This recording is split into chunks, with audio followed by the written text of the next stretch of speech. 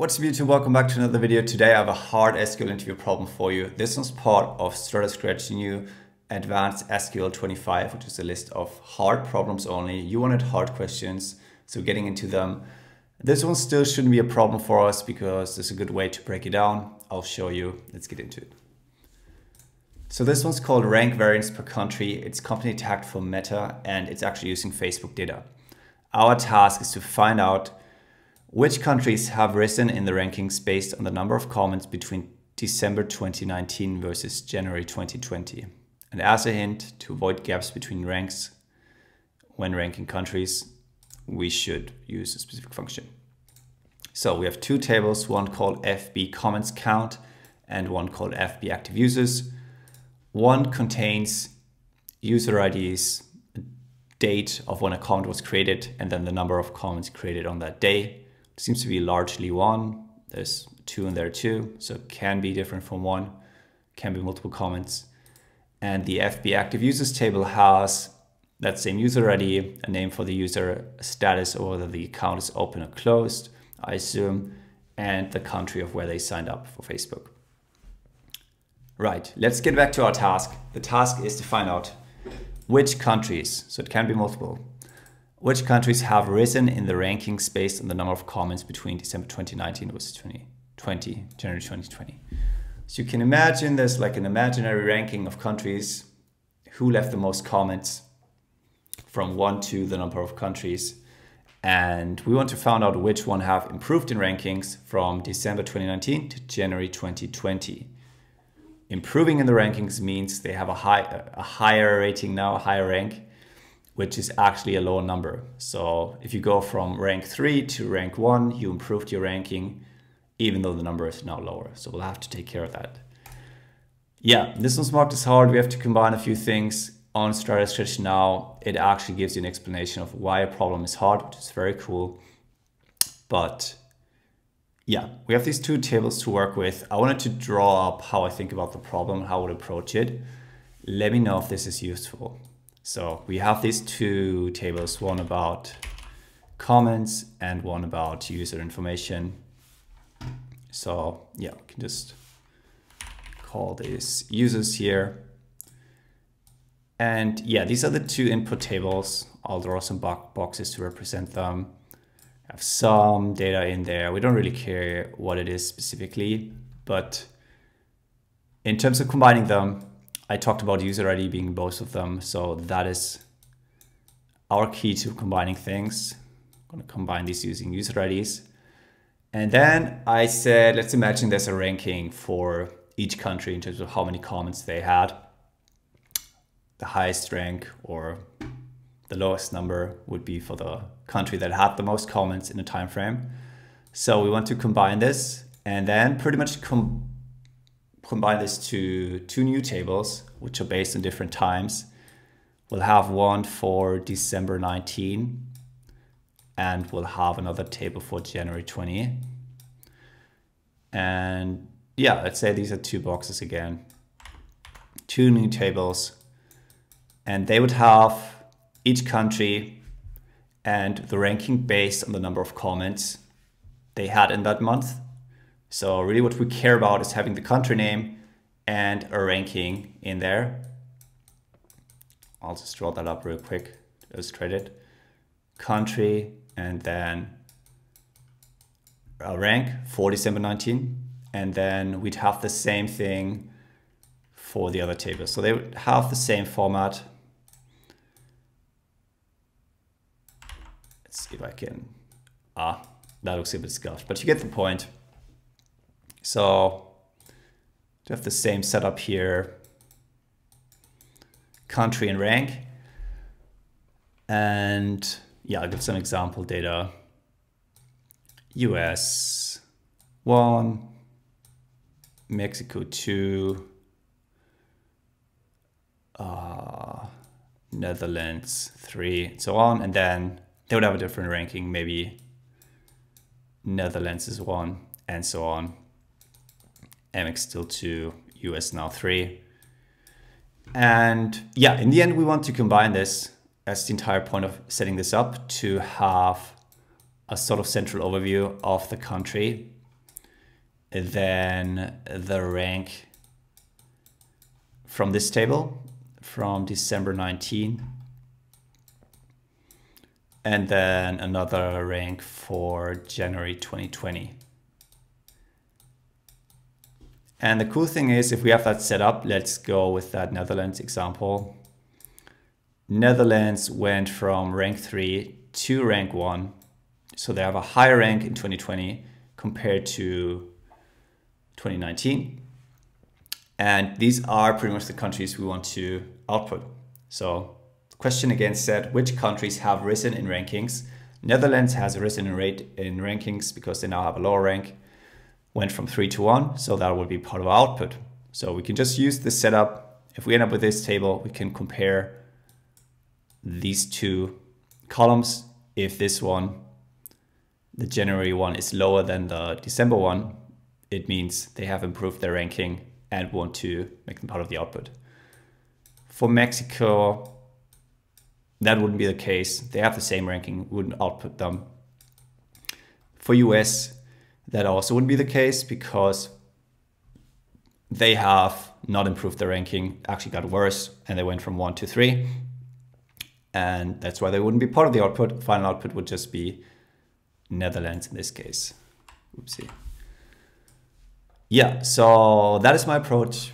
I think if you think about it that way, it makes it very easy. You just have to be able to divide and conquer well and structure your code. And I'll show you how to do it from scratch now. So I like to start out with a select star from statement just as a baseline template, then think about what I actually want to select. But I want to really take care of combining the information, structuring it. So I want to combine the two tables, FB comments count and FB, I think it's called active users. Yeah. I will combine them just using a regular join because, yeah, I want to make sure I'm able to filter by countries or group by country in this case, and yeah, actually make sure these users have that country assigned to them. Doesn't make sense to do any other kind of join, like a left join here, because I want the country for every user anyways. So I'm going to join them using user ID. Is using just like a shorter form of writing FB comments count dot user ID equals FB active users dot user ID. So I'll use that. And that should just combine the two tables. I mentioned I want to have the country and the ranking in the two different time frames later on. So I'll think about how to get the ranking and then do the date filtering. So for the ranking, I basically want to base it on the sum of the number of comments. I have to take the sum here because there could be multiple comments on a given date. So I can just count the amount of rows. I actually have to sum up the comments because it could be 2 or more comments on a day. It's not just one always. So that would get me the amount of comments per country if I also group by country. So check in here, run this, and it actually does what I want it to. But I don't want to get the number of comments, I actually want to get the ranking. And the question says we should avoid gaps between ranks when ranking countries. So we'll have to use a specific ranking function, which is dense rank, dense rank. It's called dense because it doesn't create gaps. It's compressed, it's dense. So if you had a tie in the ranking, you would continue the ranking with the next number and don't leave a gap depending on how many countries were tied in this case. So if you had a tie for position 1, for rank 1, if you had 2 tied at 1, you would go from 1, 1 to rank 2 instead of rank 3. And regular ranking functions would go to rank 3 because you had 2 countries at rank 1. We don't want that to be the case, so we'll use this dense rank function. And ranking functions are window functions, so we'll have to use the window function syntax, which is the over keyword and then in parentheses partition by order by. You can specify whether you want to base this window, which you use to create the rank, if you want to base it on a specific field, if you only want to create the rank within a specific subset of the table. We don't want that. We want to look at the entire table, but we do want the order to be based on the sum of comments. So I'll just copy that. We can actually use an aggregate function like sum in our window function syntax here, which reduces the code we have to write. Otherwise, we would have to maybe create a subquery or temporary table CTE to do this, but we're actually able to do it all in one go. So again, the rank should just be based on the sum of comments per country. We have the group by in here, which makes sure the sum is taken by each country. And yeah, what we'll be left with is just the country as well as the rank. We say order by the sum of comments, but we don't specify whether it's ascending or descending. So I'll do that here. Descending means highest number of comments will be on top. We'll have rank 1. So let's try whether that works. We have USA, rank 1, Mali, rank 2, China also rank 2. And then I talked about not leaving gaps. So it goes to rank 3 here instead of rank 4. Let's maybe try the normal rank window function to see the difference. So here we go from 1 to 2 to again 2 and then to 4, because yeah, this one leaves gaps and sees there were 2 at rank 2. So I'm gonna compensate for that by skipping a rank. And yeah, same happens at 5 here, 7. But yeah, it changed it back to dense rank. And I think we got pretty far. We could double check whether it's correct by just having the sum number of comments in here too. But yeah, I don't want to stop at every step of the way. Just to confirm, here we have the highest amount of comments, second highest, and so on. Yeah, we only care about the ranking anyways. So I'll leave that. And now basically we got to creating a ranking, but we don't have that for December 19 and January 2020. So that's what I'll do next. And then we'll just combine the 2 tables again and filter to our final output, and we should be done. So I'm working with CTEs here to make it very organized. So I'll say I want to create a ranking for December 19. So let's call it with ranking December 19. Then spin up some parentheses, do some formatting, and that should be the December 19 version. And then I'll do the same for Jan 20, and then I'll write a final query to combine everything and do the filtering. Yeah, so let's outline that here too. Nice. Yeah, so what's really just needed, you probably know this, in terms of just filtering that to a specific time, is just to add a where filter in here at the right step. So I like to, in my head, repeat the order of operations in SQL, which is select from where, group by, order by, having. Basically, select from where, group by is what you'll mostly have. Select from, then we'd add the where, and then it's group by. So I'll add the where in here, select from where. Our date column is created at, and that should be, to make it easy here, just hard-coded, should be between, well, the beginning of December 2019 up until the end. And if you have worked with SQL for a while, you'll just know how many days each month has. I'm sort of using like a little trick on my knuckles to see whether it's 30 or 31 days. Not sure if you know of that one, but it makes it really easy. So December's 31 days, so we'll filter to that, and that should do the trick for December 19. And then I can just copy paste that code and filter this one to January of 2020, which also has 31 days. So I think I can do this 2020 01 31. Yeah, and the between keyword is inclusive, so it includes both the start and end date as part of the range. And just like that, we set up these two temporary tables as CTEs. And then these are the ones we can work with and refer to in our main query. And our main query will just, let's just join them. Select star from ranking December 19, join ranking January 2020. Using country this time. So country is actually the primary key here now, which is used to join things. And I'll run that, but we'll run into a little problem. Oh yeah, so I actually didn't have the correct syntax for the CTE. Need to add the as keyword and then supply the subquery.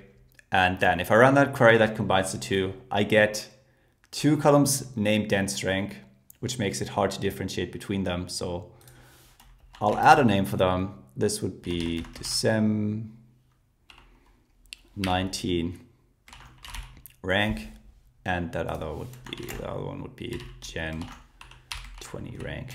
Doesn't matter too much here, the exact name is, but I wanted to spell it out because otherwise the name of the columns would be dense rank, and that is the name for the function. So we would maybe confuse SQL, the interpreter here, and ourselves by doing that. So in terms of filtering the final output, we need to use these ranks, which is why I gave them a specific name. We want to just have the country in the output. Again, we want to select countries that have risen in the rankings. So we want the Jan 20 rank to be lower than the December 19 rank. Because if they have a lower rank, that means they have improved in the rankings. Yeah, so let's run that. The only country is Mali. And that is our final output. So just to get everyone caught up here, we're checking whether their new rank is lower than their old rank, which means they came from a rank like 3 and got to a rank like 1 or 2, which is a lower number, which is a better rank, and means they have received more comments in January 2020 compared to December 2019. We wanted to get all countries that had an improvement. That's how we get it. It turns out it is only one country for the example data. But if we run this, check for the solution, that is accepted. That has been the entire problem. It's not too complicated. We had to sort of make sense of things and structure them well, and then it became very easy, in my opinion. So if you want to go over more hard problems, make sure to follow the channel. I'll have a playlist for this entire advanced SQL 25 playlist, or just list on StrataScratch, and we'll go over all of them. And yeah, let me know if you enjoy these hard problems and the illustrations around it, and I'll see you in the next video. Also, give these hard problems a try before you come to the solutions if you want to be able to see where you trip up and need to learn more things. So I'll have a link to this specific question down below, and I'll also link this entire list of 25 advanced problems that are all marked as hard for you to give them a try. You might have to get a membership to access some of them, but it's well worth it for the amount of questions that are on the platform and the guides and non-coding questions too. So check it out. I'll have a link below, and I'll see you in the next video. Bye-bye.